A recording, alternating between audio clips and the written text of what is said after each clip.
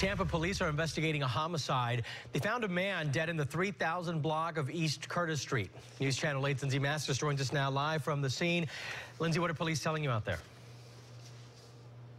You know what? Police aren't saying much out here. In fact, they just wrapped up their investigation and left. Now, it all happened at the house behind me, and I did speak with some family members a little bit earlier, and they don't know what happened either. I spoke with the grandmother of James Simmons Jr., and I asked her, do you know how he passed away? And she said that she doesn't know at this point. Now, they had been talking with investigators this morning, but she told me that there wasn't really much that they could tell her about what happened. We do know that their investigation went on for several hours overnight, and as soon as we get more information about what happened and whether there's anyone they're on the lookout for, we're going to let you know. I have been making calls to Tampa Police Department all morning, and as soon as they get back with me, I will let you know what they tell us.